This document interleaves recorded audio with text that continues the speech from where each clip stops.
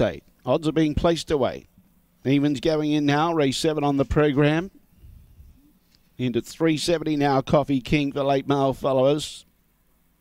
Last of the evens in now, which includes the well-supported favourite Coffee King, box 8. Green light goes on now. There's no more bets for race 7, the most even race of the day.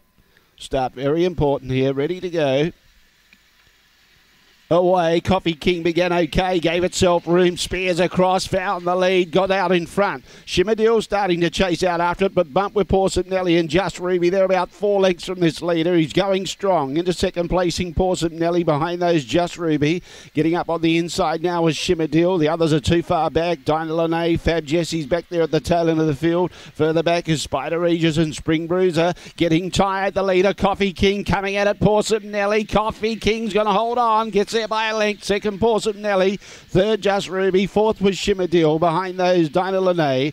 Then in turn behind those, going into the catching pen was Spider Regis, Spring Bruiser, and Fab Jessie was the last one to pull up. The time was around 30 and 11.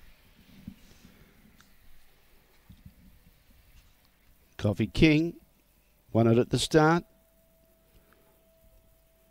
Late mail and jump favourite on the fixed odds market, around 360.